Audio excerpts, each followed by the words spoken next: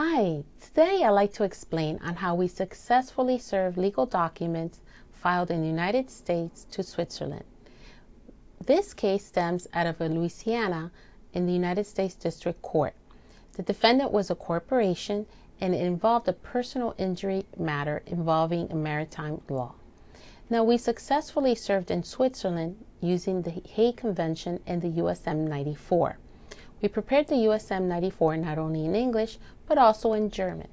When you're serving in Switzerland, there are three languages they speak.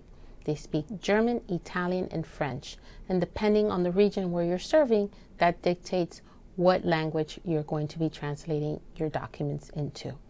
Once the translation is completed, then everything is packaged and sent to the central authority in Switzerland with the appropriate number of copies, the cover letter, and the documentation. Once it's received at the central authority, then it is served. In this particular case, it took 1 month to serve the defendant, and it took 3 weeks for them to actually prepare the affidavit. And then a few days after that, they actually mailed us the affidavit of service, and we received it by mail. Now, what's interesting about this case is that we got different documentation that proves that the actual service was conducted. And these are all things that will be filed with the court.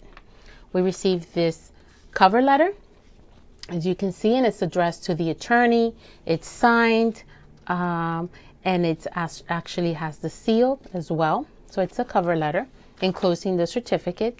We also received this page, which shows us that the actual employee of the corporation received the documentation.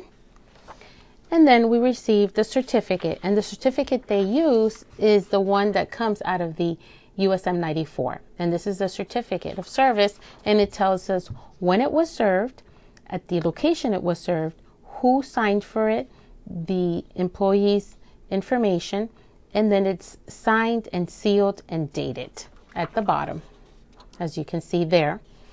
Then they also return the USM 94 that was sent, and here it has the actual stamp as to when they received the application. So all of these documents are actually sent to the attorney and then filed with the court. And this was the actual translation that we did here in-house. And it also has the stamp as to when they received it, and it has the certificate of translation that must accompany the translation that certifies that the translation is being done professionally. All of these documents came back to us in a regular envelope, not registered or FedEx. We received all this, and now we're going to package it, send it to the attorney of record so that he or she can file it with their court.